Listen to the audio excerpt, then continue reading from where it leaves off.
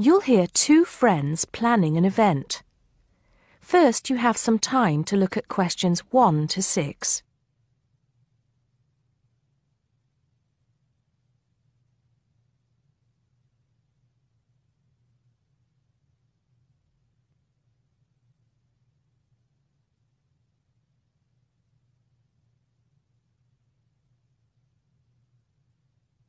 Now we shall begin. You should answer the questions as you listen because you will not hear the recording a second time. Listen carefully and answer questions 1 to 6. Hello, Joan. I'm glad you could come. Hello, Peter. What's up? Is something the matter? No, everything's fine. It sounded urgent on the phone. Did it? It's just that I've had this idea and I wanted to see how soon we could get it off the ground. Well, don't keep me in suspense. You know they're planning to close down the local clinic. It was in the newspaper yesterday, but most people have actually known for some time. Well, I thought we should do something about it. What did you have in mind? I thought we could organise a charity event and donate the money to the clinic. I know it doesn't sound like much, but it will show the local council how we feel and that we mean business. That'll take quite a lot of organising. Why don't we just hold a protest outside the town hall? A protest would take just as much organisation as an event like this. Besides, I think fewer people would turn up. A village fair or something like that would attract more people and get money for the clinic. People are more generous when they're enjoying themselves. OK then, it sounds good to me. How do we start? First, we put our heads together and come up with a list of people who'll be willing to help and people who can provide us with some of the things we need. For example, we might need a caterer to provide refreshments, a rock band for entertainment, tents and so on. Then, we do a lot of telephoning around and try to get everybody together at the same time in the same place. Sounds like a lot of work to me. Well, that's only the beginning. First things first, though. Let's decide now on who to get to the initial meeting and where and when to hold it. Fine. Well, the village hall would be the best place to have the meeting. It's not as big as the youth club, but it's warmer. There'll be no problem getting permission to use it, but I suppose it depends on how many people we invite. We don't want too many, otherwise the meeting will go on too long and nothing will get decided. But the village hall is a good idea. It's more official than having it in someone's living room. How many? 6 or 8 people to start with? 10 at the most? OK, now we have to decide on a suitable day and time. Suitable to everybody, I mean. A Saturday or Sunday would seem to be the best choice because people aren't at work on those days. But they may not like the idea of giving up a part of their weekend for a meeting. Unless we persuade them it's for a good cause, or that it's to their advantage, and that it'll all be a lot of fun. We'll provide refreshments, of course. What if some don't want to give up their weekend? Then we'll give them an alternative. Say, one evening in the week after everybody's finished work. We'll see which is the most acceptable to them. Then book the hall. I can do the refreshments for the meeting. I'll get Darren and Maggie to help me. I'm sure they'll be more than willing. Before you hear the rest of the conversation, you have some time to look at questions 7 to 10.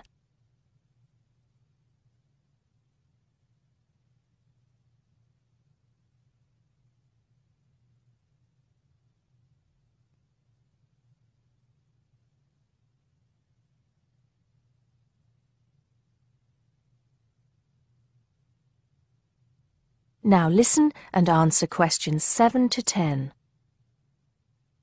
So, what's next on the agenda? A list of who we want at the meeting.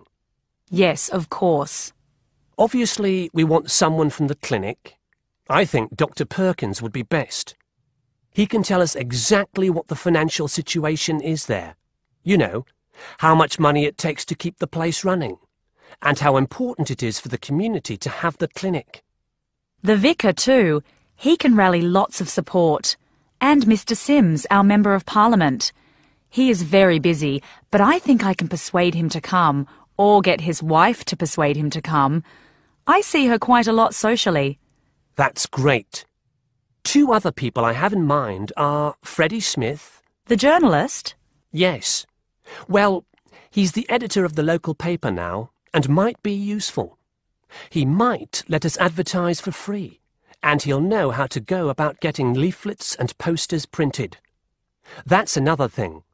We'll need volunteers to put leaflets through people's doors and stick up posters all over the place. We can decide that at the meeting. What about the other person? What other person? You said you had 2 people in mind, Freddie Smith and... Oh, yes, Mr. Gates. Mr. Gates. Do I know him? You must do. He owns Greatfields Farm. We need a large area to hold the fete. Right. So how many have we got then? 7 or 8? There's Dr. Perkins, Mr. Sims, that journalist... Freddie Smith, you mean? Yes, him. And the vicar and Mr. Gates, the farmer. That's only 5. There's you and me. That's 7. That will do for now. Let's start making phone calls. That is the end of part 1. You now have half a minute to check your answers.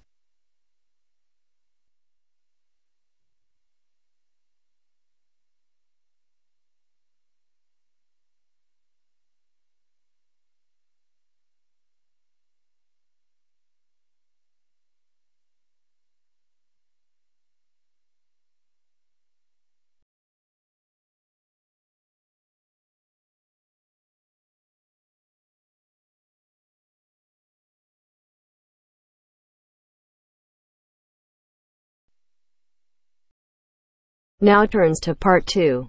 Part 2. You'll hear a lecturer talking to students about a printing process. First, you have some time to look at questions 11 to 15.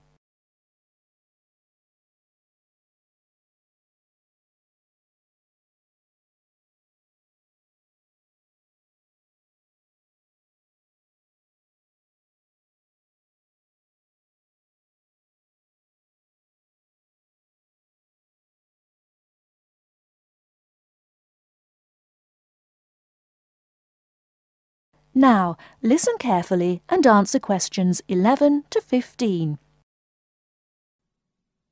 As I've made clear in earlier lectures, many different solutions have been proposed to the basic technological problem of getting meaningful marks onto paper.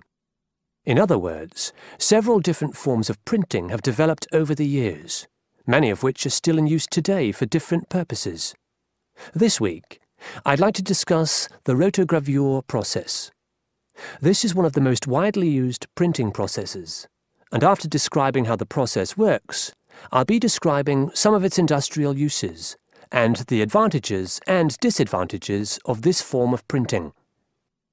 As the name implies, rotogravure is a form of printing in which large cylindrical pieces of metal rotate, while the paper to be printed passes between them. The paper is held in place against the printing surface by the impression roller. The weight of this roller is one of the factors that affect how much ink is actually transferred to the paper. Remember that this roller does not directly transfer ink onto the paper. The side in contact with the impression roller remains blank, and it's the other side of the paper which is actually the printed side. The impression roller presses the paper against the ink-bearing roller, generally known as the gravure cylinder. This roller is etched or engraved using either a laser or a diamond-tipped etching machine. This creates a large number of tiny holes in the surface of the roller which hold the ink. The depth and size of these holes determines how much ink is picked up from the ink fountain, which the whole printing assembly rests in. How much ink is picked up, in turn, determines the density of the image produced. As it rotates, the lower roller picks up more ink on its surface than is required, and this needs to be removed before contact with the paper. A flat edge, called the doctor blade, scrapes against the surface and removes all ink which is not in one of the holes on the surface of the lower roller. This should lead to a clean image. Before you hear the rest of the talk, you have some time to look at questions 16 to 20.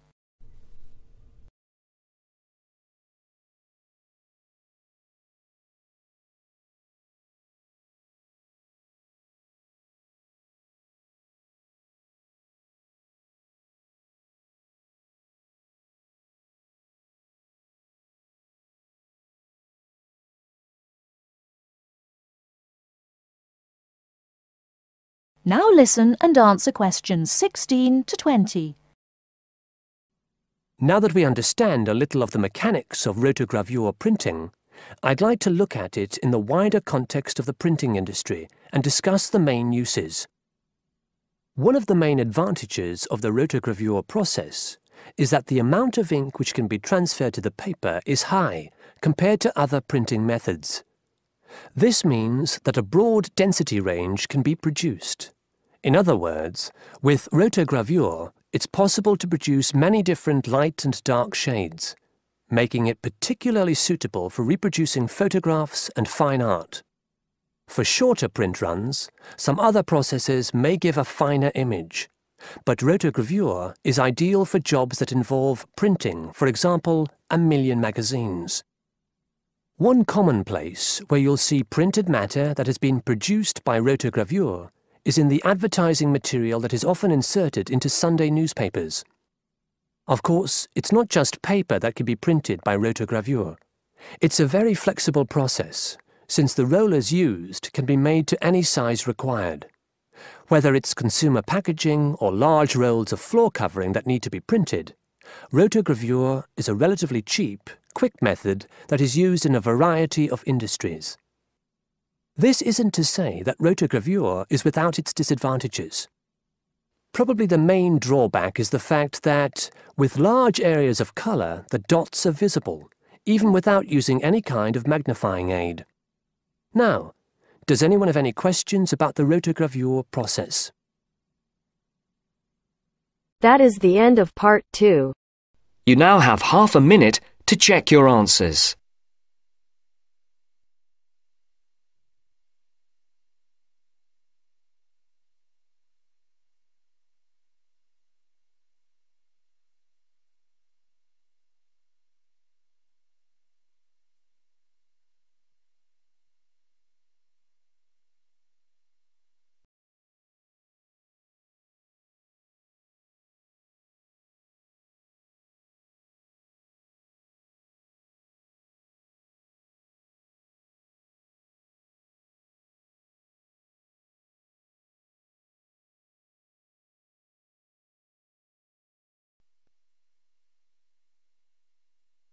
Now turns to part 3.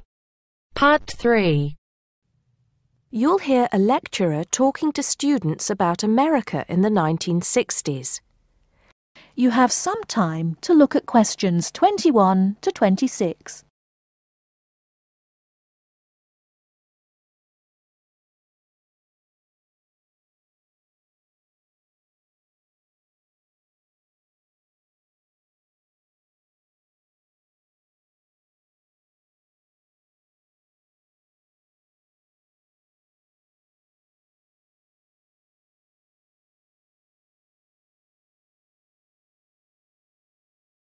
Now listen carefully and answer questions 21 to 26. We begin our examination of America in the 1960s with the usual caution. There is no sense in trying to understand any decade without looking at what came before.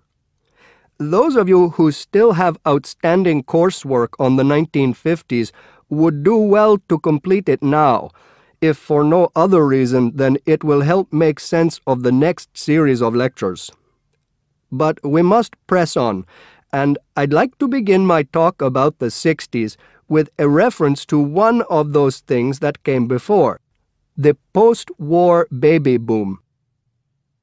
With the end of the Second World War in 1945, there began in the USA an era of perceived prosperity and security. In short, people started to feel that the world was a much better and safer place to bring up children. So, at the start of the 60s, all those children born in the baby boom, 70 million in the US alone, were teenagers. As the 60s progressed, and as this large number of people approached adulthood, there was a noticeable shift in the balance of power, and young people began to have a voice in ways that were not considered possible in the more conservative atmosphere of the preceding decade. Things were moving forward at a rapid pace. The literature of the time brought out all the taboos. Everything was covered, such as race in, for example, the book To Kill a Mockingbird. The role of women changed, and equality for women, well, let's just say that once certain books were published, women were no longer going to be satisfied with their roles as devoted wives and mothers. Through literature alone, the whole fabric of society was challenged, and by the end of the 60s, things would never again be as they had pretty much been for the preceding 40 years.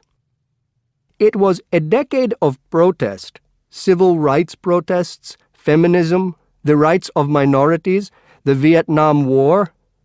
All these causes led to peaceful and not-so-peaceful protests on college campuses and elsewhere.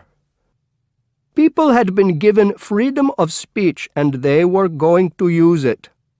The crime rate rose to 9 times what it was in the 50s, as respect for the old order faded away. But it was also a time of great development. In medicine, the 60s saw the first heart transplant. In technology and the space race, where we saw the first American in orbit and lasers being invented at the start of the decade, and the first man on the moon, and the first primitive internet at the end. Before you hear the rest of the talk, you have some time to look at questions 27 to 30.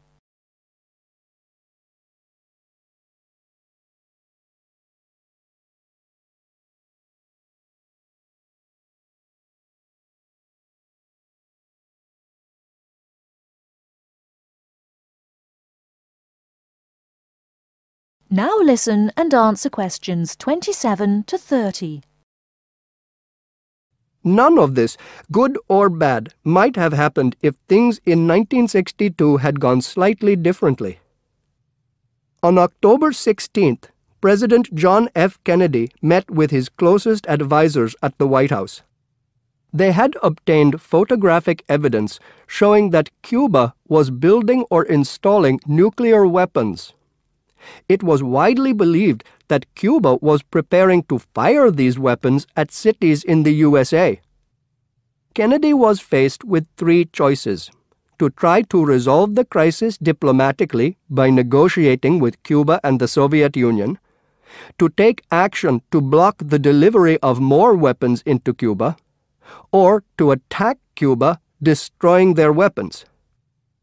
Believing that the first option would end in failure and that the third option would lead to war, it was the second option that Kennedy chose. In doing so, he succeeded in preventing the buildup of more missiles. The Soviet Union then withdrew the weapons from Cuba. Most historians agree that if Kennedy had acted differently, the episode would have led to a full-scale nuclear war between the United States and the Soviet Union. Millions would have died, and the world would have been changed beyond recognition. That is the end of part 3. You now have half a minute to check your answers.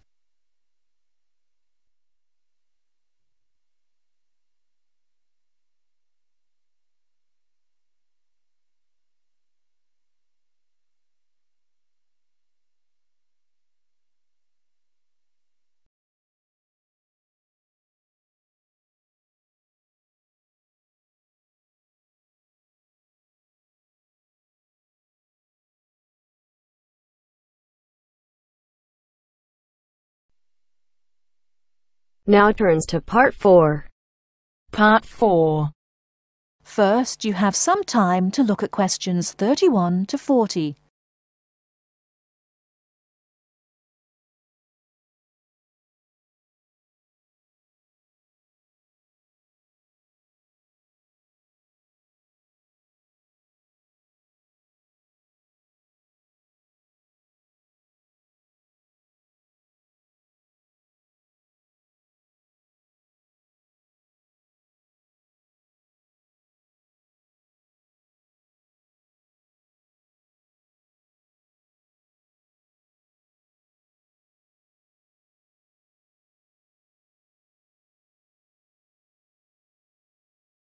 Now, listen carefully and answer questions 31 to 40. The word thesaurus comes from Greek and means treasure house. So, to tell us more about Roget's thesaurus is linguist Dr. Cindy Channer. Now then, Cindy, we know Roget classified the English language. Well, the 150th edition has just come out. It's sold 32 million copies. Yes, that's right, 32 million. What is it? Roget's thesaurus. Now, Roget's thesaurus is a type of dictionary in which words with similar meanings are grouped together. The word thesaurus comes from Greek and means treasure house. So, to tell us more about Roget's thesaurus is linguist Dr. Cindy Channer.